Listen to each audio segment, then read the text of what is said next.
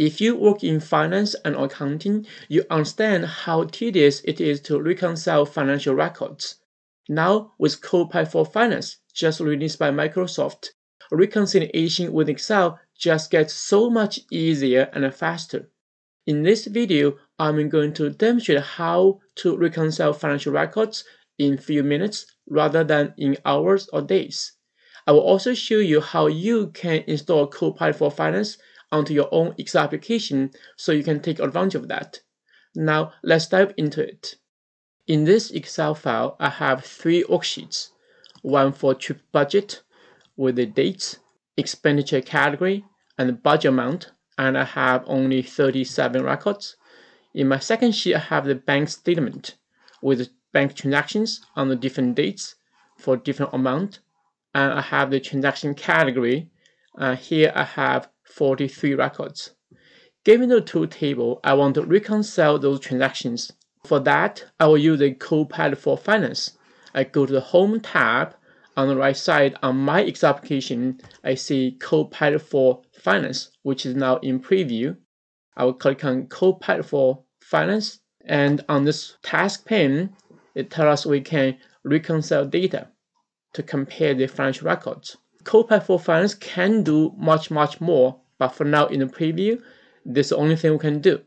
Before we proceed, you have to make sure your data are in a table. Like this range of data is in a table.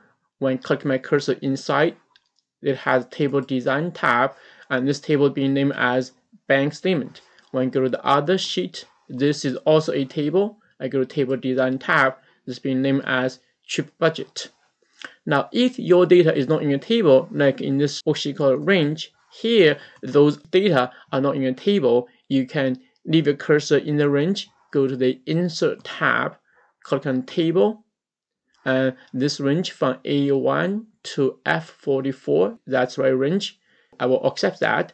Also, my table does have header in the first row, so this being checked, that's fine, and then click OK. Now, that makes this into a table. I go back to my Copilot for Finance. I will reconcile data. Now, we need to select 2 worksheets and tables to reconcile. First worksheet is the trip budget. So you can choose which worksheet you want to use. And within the worksheet, you may have multiple tables. In this case, we have only one, which is called trip budget. And second worksheet, we can use the bank statement. You can choose which worksheet you want to use. And within this worksheet, we have only one table, which is called bank statement. And then we continue to next. In the second step, you have to select at least 2 columns, one of each type for each table. If I click on Add Column, you see we need to select at least 2 columns, one for mapping keys, one for monetary column. The mapping key is a column used for finding match records. And this may not be only one, could be multiple. So in our case, it won't be one because between the 2 tables, there's not any one single field will identify the record. In our case, in the trip budget, we have to use the date and the budget amount, those 2 fields, to match the data from the bank statement, also using the transaction date and the transaction category. So those are 2 fields we want to use.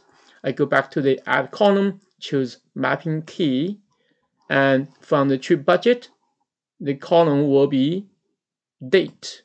From the bank statement, the column will be transaction date. Now we need to add one more column for matching, which will be the category. So I click on Add Column, Mapping Keys. So in the B, the column for the trip budget will be expenditure category. For the bank statement, the second column will be transaction category. And then I need to add the monetary column. So go to Add Column, Monetary column. From the trip budget, that will be the budget amount. From the bank statement, that will be the amount. So now we have defined those columns for mapping keys and the column for the amount. Then I will click on Next. And now in less than 3 seconds, it finished the reconciliation, give us a report. On the left side, we have the records from the trip budget. On the right side, we have the records from the bank statement. And in column I, we have the difference between the 2 tables. And we have here 3 different type of records, which are unmatched transactions and potentially matched transactions and matched transactions. Now let me expand to see the detail. Here you see we have level 1 and 2. Copilot for Finance has done the grouping, help us to see the higher level or lower level. If I click on level 1, that will give me just a very high level. When I click on level 2, that will allow me to see the detail. So let's start from the matched transactions. February 19 for flights, from the trip budget we have $700.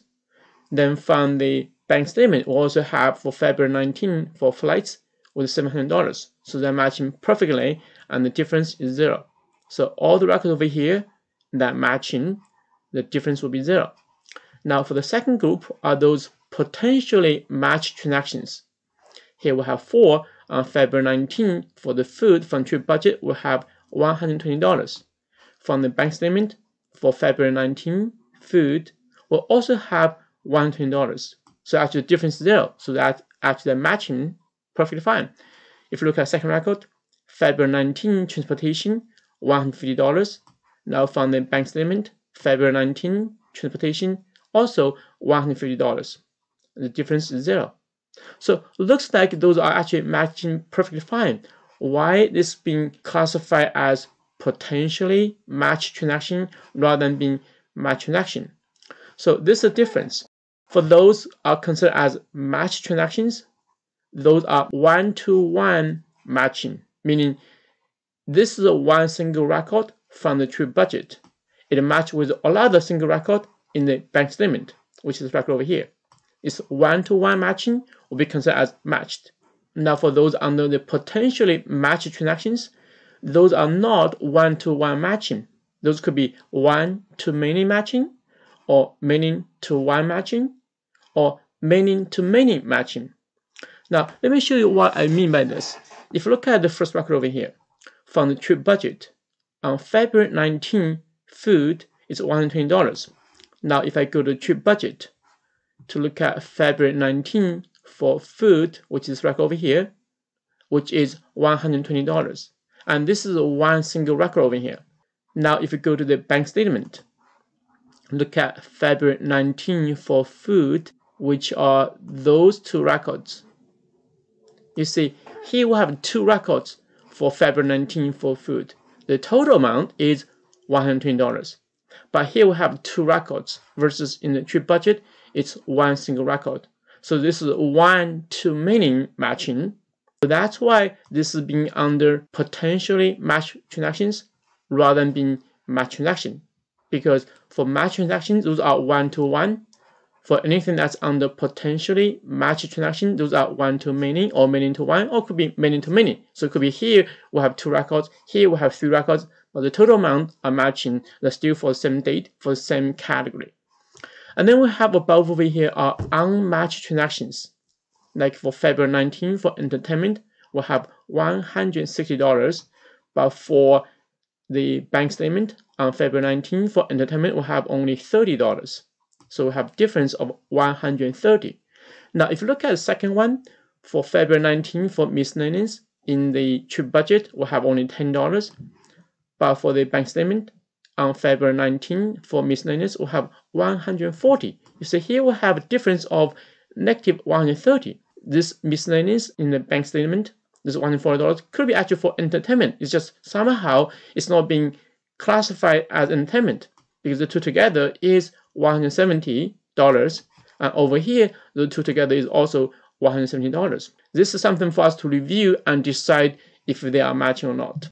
This is how the Copilot for Finance produces reconciliation within Excel, but it can also produce a report for us. Here being in the preview, it couldn't produce that report for us, but now I could copy this reconciliation report within Excel and use the ChatGPT data analyst to produce a Word document. Now, let me copy this entire reconciliation report. Ctrl-C to copy. And let me go to the ChatGPT. And I'm using the data analyst because data analyst is able to use the Python code to process data and generate report in Word document. So I will go to this prompt bar, Ctrl V to paste. When paste over here, actually will paste two things. One is a picture of that range I copied, or the other will be actually those number and those text. I don't want to have those text, so I can remove all of those, but only keep the picture over here. Now my prompt will be, please create a detailed summary in Word document based on the attached reconciliation report. Thanks. So this is the picture I have pasting over here. Now data analyst is performing the analysis and producing a report for me.